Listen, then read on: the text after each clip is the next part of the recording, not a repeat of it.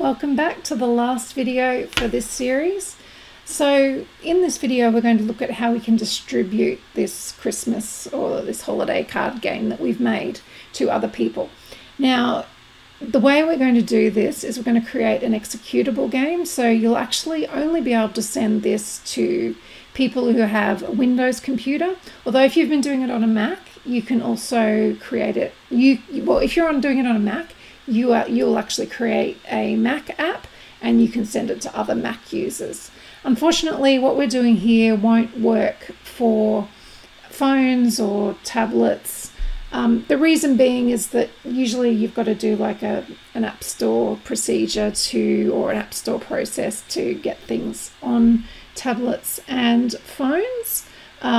So whilst Unreal can create things for tablets and phones, it's just due to all the App Store processes, it's just a little bit more difficult, and we won't be doing that in this video.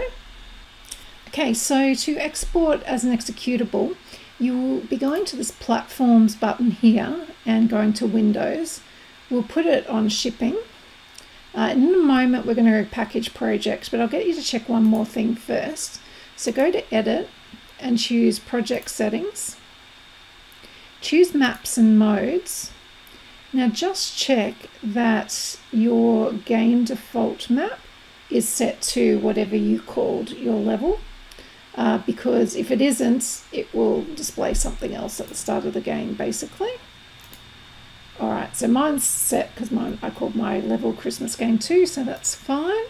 So Platforms, Windows, so if you're on a Mac it will say Mac something or other. Shipping, we're going to go to Package Project. Now fingers crossed we're not going to get any errors. I'm just going to put it in my Unreal Projects folder. I'm going to make a new folder and I'm going to call it Holiday Card. I'm just going to put EXE after it so I know exactly what it is. I'm going to go Select Folder. It will package the project for Windows. It could take quite a while. If you want to see exactly what it's doing, you can click on the Show Output Log and it will tell you different things. If there are a few errors in there, don't worry too much. If there are any problems, we'll find out when we actually go to run the game. But this will probably take a while, so I'm just going to close that and I'll fast forward to when it finishes. Okay, I've got a Windows firewall message. I'm going to allow access. Make sure it is Unreal Editor trying to access it. You don't want to accidentally give access to something else, or click allow access on that, and it'll probably take a little while longer after that.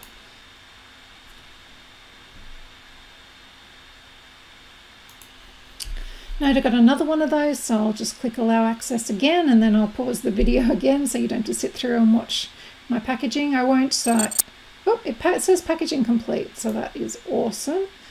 Didn't seem to need that. So now we're going to check that it actually worked.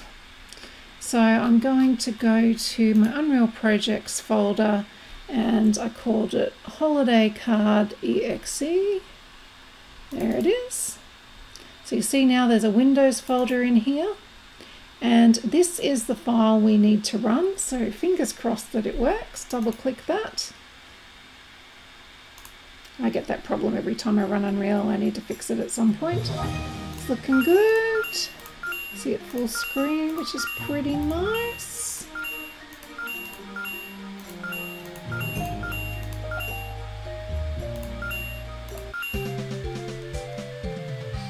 All working as intended. Still, I probably could make these images a little bit smaller so they overlap, but at least my husband's not cut out of this one. Go to the credits, there's our credits list, go back to the card, and we'll check our exit button works. Yay! It all worked. So we are done. You have created your executable version, but I won't finish here just yet. Let's talk about how you can send this to someone. Unfortunately, there are some issues with sending people executables, but you can't actually send them just this file anyway. It is very small, 142K, but sending someone this won't be enough. It won't work. You've got to have all these other folders and everything as well. So what we're going to do is I'm just going to go upper folder, and I'm going to right click on this, and I'm going to basically compress all of those files into a zip file. So right click on that, and I'm going to go send to compressed zip folder. That will take a little while because there's a lot of things in there to compress and include in that file. There we go. Now it's called it windows.zip. I might just change the name of it to holiday card. So there is my zip file. Now that is 162 megabytes. So that's probably too big to email. So what we'll need to do is put it on some kind of file sharing service and then send people a link to that. So I'm just going to show you using Google Drive.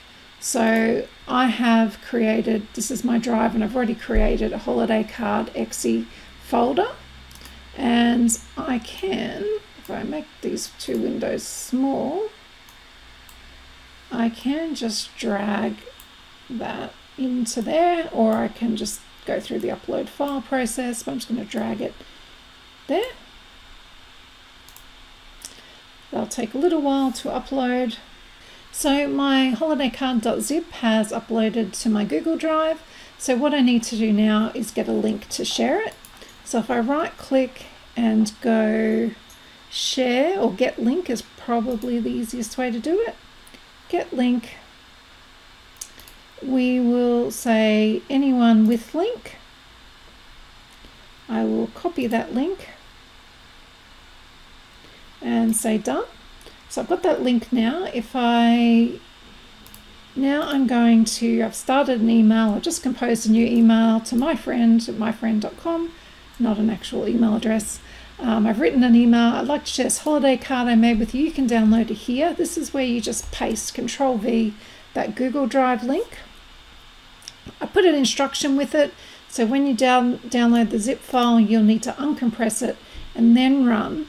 Now for mine, because of what I named mine is called christmascardsample.exe. You put whatever your file name is in there, and then put whatever else you want in the email and hit send. And then whoever gets that, they should be able to grab that. So keep in mind, it needs to be someone with the same kind of computer as you, and someone who knows how to unzip files and run an exe and that kind of thing. So just make sure you do that. So now that you've done that, you can make cards for all different occasions and send them to your friends. But most of all, you've learned just a little bit the basics of how to use Unreal Engine 5. So I hope you've enjoyed that. If you enjoyed this series, please like it and please let us know in the comments. Thank you.